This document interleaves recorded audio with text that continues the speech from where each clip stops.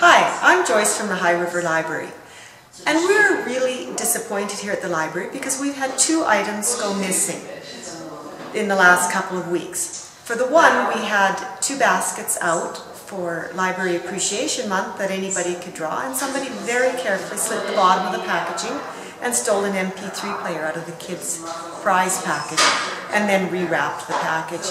And also with our silent auction, we have lost a Kobo e-reader, and with that, each amount of money that is raised through the silent auction gets used against grants and multiplies into more dollars.